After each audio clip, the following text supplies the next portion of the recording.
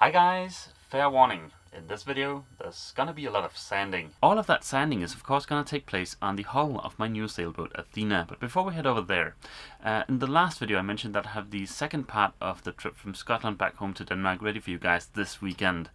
Well, I'm sorry guys, but my focus this week has been on sanding. I do have a rough edit and a basic script for the video, and that's also a very good reason why I haven't been able to shoot the voiceover I need to finish the video this weekend, and that reason is this. Yep, there's a music festival in my backyard, that's to say right next to the marina. It is ridiculously loud, and yeah, there's no way I could shoot audio without that stuff getting on there too. So hopefully I'll have the second part of the trip ready for you guys next weekend. But enough yammering on, let's head on over to Athena. Invite a few thousand people into your backyard and this is the thanks you get. I'm just kidding. It's actually kind of fun to see the marina this packed and full of life. I can't really blame the state of my car on the guests, but it sure is a big mess. As you can see, I'm not done yet, but progress is being made. I do have a full-time job, so I'm a bit limited in the number of hours I can put in sanding. And thank God for that! Before I really get into this video, let me just get a bit of sanding out of the way. In a few hours it's gonna be 30 degrees Celsius, that's 86 degrees Fahrenheit. And for a wimp like me, that gets a bit uncomfortable. So I want to take advantage of the fact that it's still nice and cool. Woohoo!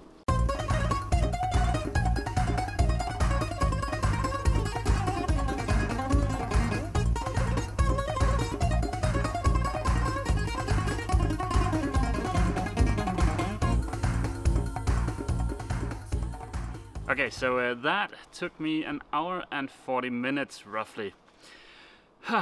In the previous video I told you guys that the forward 1/3 of the hull had a few layers of extra fiberglass applied when they peeled the gel coat back about 8 or 9 years ago. Whenever I'm sanding those areas, something kind of interesting happens. As soon as I've sanded off the barrier coat, these wet dots appear.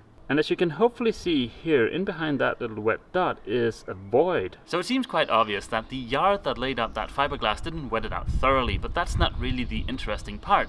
The interesting part is the fact that the liquid in there, it doesn't have the smell like the other blisters of vinegar, and it doesn't taste like hydrochloric acid either. It's just like stale water basically. I imagine what's happening is that water gets trapped in those tiny voids, but that water doesn't reach the hull because there's a layer of epoxy there. And of course epoxy degrades far slower in contact with water than polyester does. So I think that's why that liquid is basically just like stale water and not like the vinegary stuff from the other blisters. In the previous video I asked you guys for some suggestions as to what tools you thought might be good at removing both the anti-fouling and the barrier coat. And I've tried out some of those tools, so let's see how they've fared. I would have loved to test out all the suggestions that you guys made, but I've chosen to stick with tools that I either already owned or that I could borrow, because I don't plan on doing this again anytime soon. Hopefully this is going to be a one-time deal for me, so I didn't want to spend a lot of money on tools. First up is the random orbital sander I started out using, and this thing is pretty slow at removing material. It leaves a nice smooth surface though, and it is also pretty lightweight. For the bulk of the sanding I've done on the hull, I've used this band sander. This thing is built like a tank.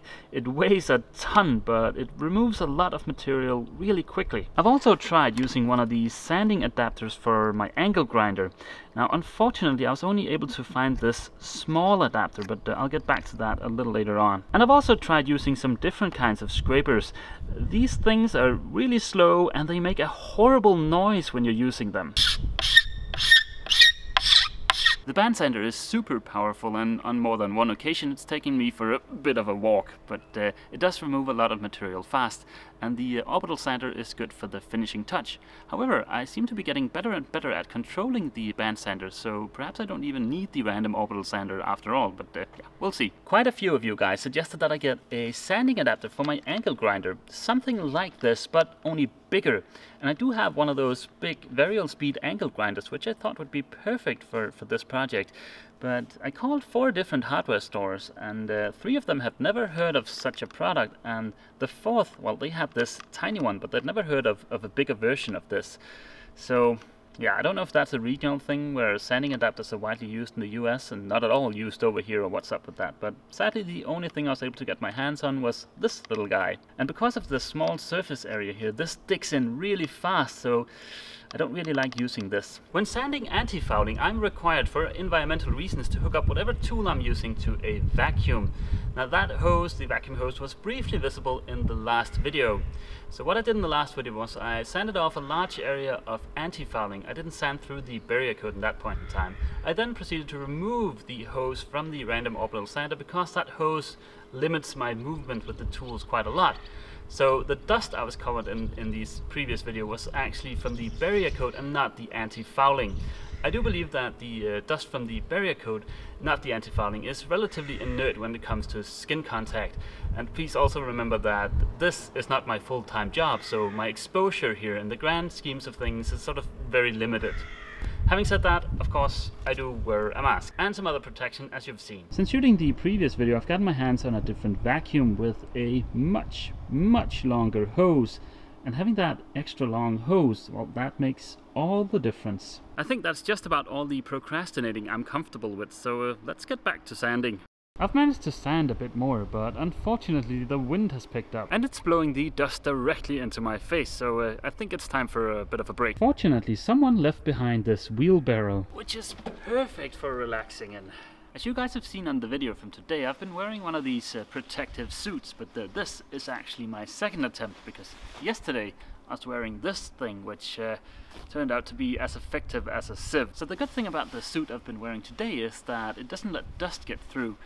The bad thing about the suit I've been wearing today is it's basically like wearing a huge plastic bag. It gets super damp in there. So for keeping away dust, apparently it's very important that it's a Type 5 protective suit. Just in case anybody's curious. I'm pretty sure you guys in the US have totally different classifications for protective clothing, but yeah, over here it's called a Type 5. As you can probably tell by the lack of dust in my face, something has happened.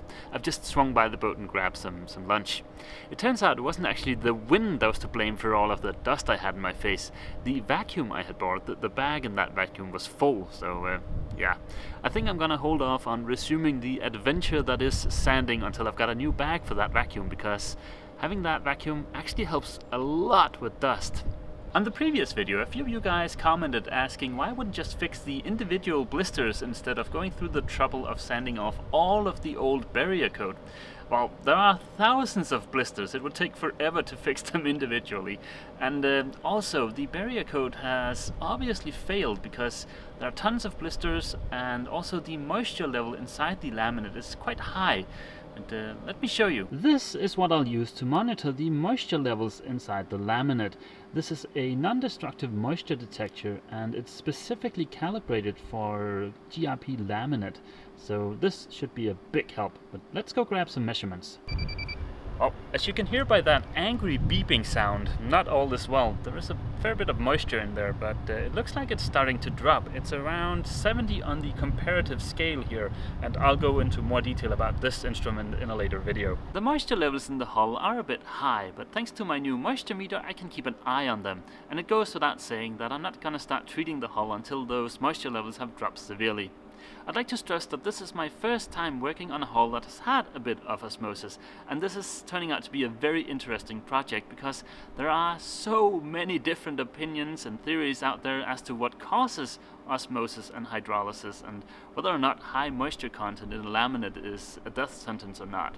And don't even get me started on all of the different theories and opinions on how to treat a hull that has had osmosis, whether it just be gel coat blistering, which is basically what I have here, or severe delamination. There's just a ton of conflicting information out there, so yeah, this is going to be a really interesting project. Going off of what I've read on the internet and also the comments, messages and emails I've received, not even the definition of what constitutes osmosis seems to be agreed upon. Now around here the definition seems to be if you've got blisters on your hull and you open up one of those blisters and it's got an acidic liquid in there that smells like vinegar, well then you've got osmosis, so that's why I'm using the term osmosis. Okay guys, I'm gonna call it a day. I'm heading back to Obelix. I want to get busy editing this video and hopefully you will see this later tonight. Before ending this video, I want to thank you for all the awesome feedback on the last video. I appreciate it very much, and please know that every single comment and thumbs up brings a smile to my face. Other than that, that's it for this video, guys. See you! Jökull and I hope you've enjoyed this video. For more videos like it, click subscribe. Please consider leaving a comment and a thumbs up. It really helps me a lot, and I appreciate your support very much. If you're new to the channel, please check out the introduction playlist. If you want to watch every single video I've ever published, check out the playlist named All Videos. It contains every single video listed in chronological order.